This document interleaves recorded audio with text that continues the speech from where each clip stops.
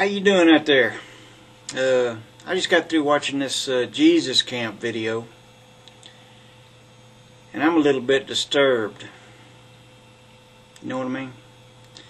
This isn't right. This looks to me like Hitler's alive and well in this country.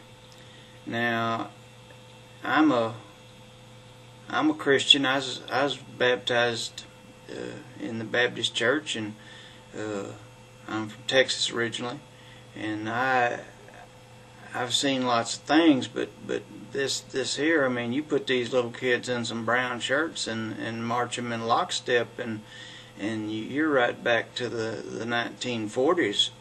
You can't be brainwashing kids like this in America and sending them out to do George Bush's will. I mean, that's well, that might be carrying it a stretch.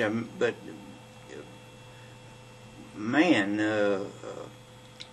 this is crazy business, and I don't really know what to think about it. I think what we got to do is we got to talk to some folks about this, because you can't believe in all that. And am I missing something here? I mean, come on. What part of what Jesus had to say are these people paying any attention to? They don't show much tolerance for nobody. They all look like they got pulled down out of a tree from a banjo lesson.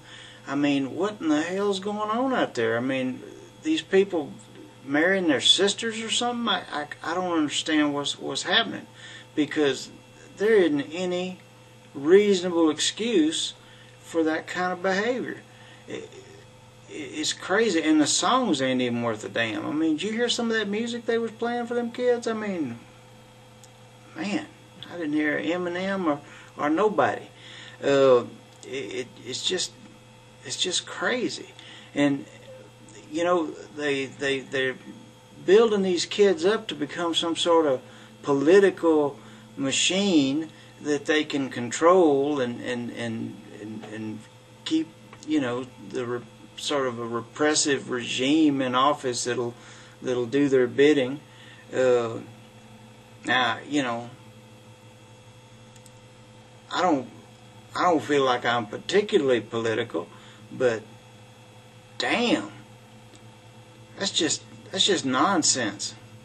You know, that's just nonsense. I mean, we need to get some people in there got some good common sense. You know what I'm saying? Anyway, I'm gonna buzz out now, but you got to watch these folks. They're getting a little scary. Pretty soon they're gonna be holed up in some place shooting bazookas at us. I don't know. I'd worry about them big time. We'll talk to you later. Bye.